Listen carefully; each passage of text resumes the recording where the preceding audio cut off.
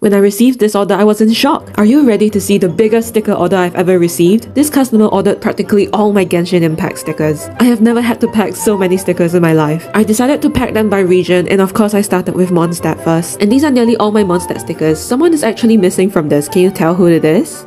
Next are the Lee Yue stickers that I'm packing for this order. So when it comes to sticker orders, I usually pack them in a hardback envelope. But when there's so many stickers like this, I will use a box because an envelope that's too full will not be as robust. And that's the last few Lee Yue stickers, and next is Inazuma. Oh, I miss when Inazuma first came out. Everybody was so excited for it. I feel like things have mellowed down since then. I do miss Inazuma. Hopefully there's a new Inazuma expansion in the works. Next region are Sumeru and Fontaine. I haven't got as many characters from there yet. I definitely want to add more, but Genshin designs are so tiring.